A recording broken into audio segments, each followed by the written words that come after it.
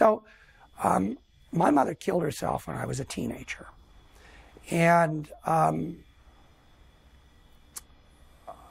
realized, it took me a long time to realize this. You know, I'm 67, I'm still figuring some of this stuff out. Yeah. That probably by the time I was 10, she was already deeply depressed and acting in certain ways that were not life-affirming, let's put it that way, for herself. And she taught those to her children, not on purpose, but just by her struggles, and then finally by her death. And she made some attempts before, were unsuccessful, before she was successful. She taught us something. And I know she'd be aghast to think that she did what she did, but it happened. She taught us that it is possible to think of our lives as worthless at their root.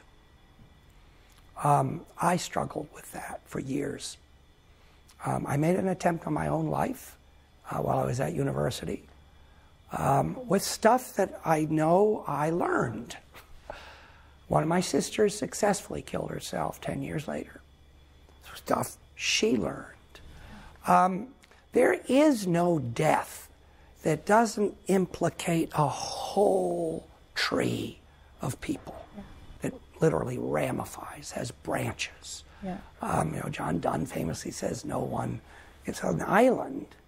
And that is true, but it is true for the most negative things as for the most positive things. Yeah.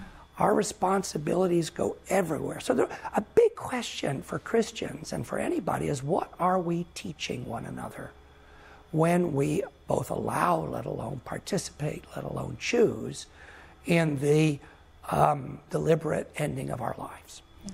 What are we teaching people?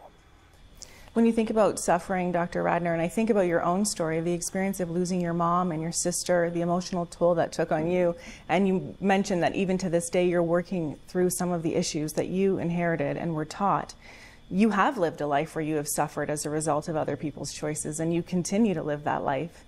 And here you are now, a voice to those who suffer, saying you can be resilient and move through this. You know, looking at the person of Jesus and the way he suffered on our behalf can really inspire us to be resilient in the face of our own suffering, physical, mental, emotional.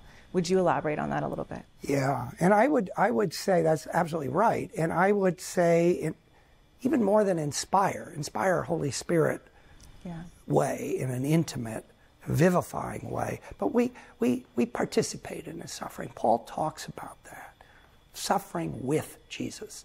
Not necessarily in the sense of, we're not redeeming the world, but we are actually allowing our suffering to be an offering that we make into his infinite treasury, which is his own love poured out for all the world and all of humankind, and for us as well. I mean, it's a kind of response. And it's a response, I mean, you know, how do we express love for someone? We give what's most important to us to them. Mm. And by offering, and I'll stick to that word as the main word I would use in terms of what we do with our suffering as Christians. We offer it. In Christ, we offer it to God. And I'm not sugarcoating it at all. I hope people realize that. But it can be a good gift. Yeah. And it goes so much against the grain of everything we teach people these days.